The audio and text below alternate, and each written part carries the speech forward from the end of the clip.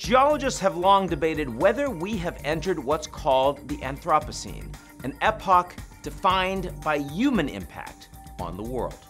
From population explosion to climate change to the nuclear arms race, just how much influence we have had on our planet remains hotly contested.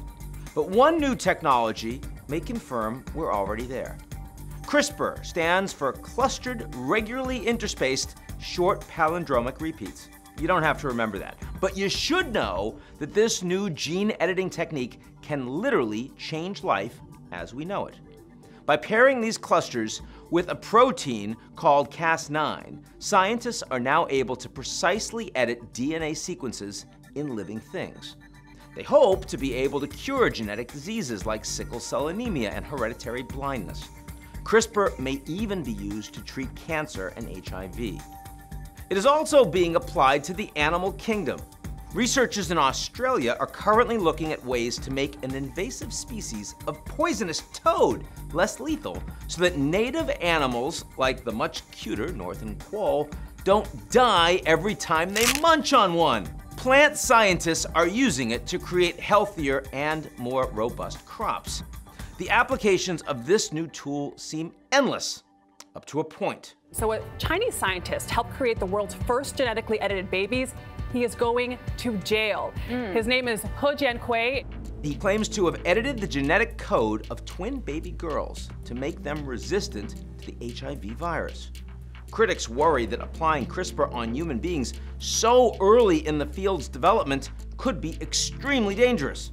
One study from 2020 found that using CRISPR on cells in human embryos can lead to serious side effects, including the potential for the cells to discard large chunks of their own genetic material.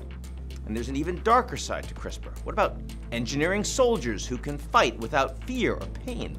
That's an idea that was kicked around by Russian President Vladimir Putin. То есть, вы понимаете, человечество может вступить и, скорее всего, вступит в ближайшее время в очень сложный и очень ответственный период своего развития и существования. И вот то, о чем я сейчас сказал, может быть страшнее ядерной бомбы. Putin, by the way, has just earmarked nearly $2 billion in funding for genetic research. There are gray areas too. Should we bring back the woolly mammoth? Harvard geneticist George Church seems to think so. By implanting the extinct animal's DNA into the modern Asian elephant, Church hopes to adapt the species to resemble its ancient relative in order to thrive in colder climates. The move, he says, would prevent the Asian elephant from extinction while also potentially aiding the Arctic ecosystem. What about editing the genes of your unborn children to prevent diseases like muscular dystrophy? That sounds like a pretty good idea, but exactly how much choice should parents get? The idea of designer babies is hardly new. It was even highlighted back in 1997 in the sci-fi film Gattaca, when a couple's visit to a local geneticist was more routine than a trip to the OB/GYN. You have specified hazel eyes, dark hair, and fair skin.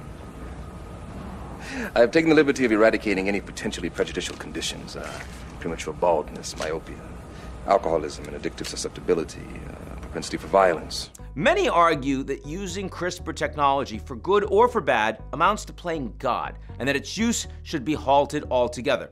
Others, like the World Health Organization, see enormous potential for the science, but also want to put limits on its application to prevent humanity from bringing out our worst traits.